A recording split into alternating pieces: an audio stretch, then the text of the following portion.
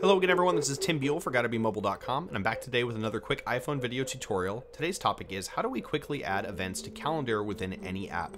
If you've used iOS 10 for a while, you've probably noticed underlying dates, or even in your email you get event prompts if you have date information regarding an event. This is probably the most straightforward way to add an event to the calendar, but if you have underlined information, specifically dates or locations, that can also be useful information for you for later when planning an event or a trip. Specifically for locations, if you're not sure how to get to the place or you want to read Yelp reviews, all that information can be very helpful within a mail message or a message conversation, or in this case it's a concert reminder, so it does have a link for the band in question. However, tapping the reminder at the top of the screen again is the most straightforward, and you'll notice that as long as the information is valid inside the email, that information will translate over to a calendar event. After the event has been added from within Mail or within Messages, whichever one you happen to be using, you may then go to the calendar app to validate that it actually was created and, more importantly, that the information is correct.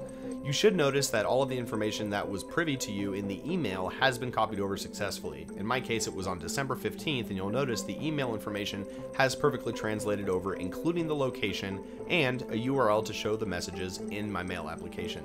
This is an excellent way in case you do want to double check the information and make sure you had the time correct or the date correct. You can quickly jump back to the mail message that the event was created within and make sure it's all good to go. I hope you guys found this helpful. We'll talk to you soon.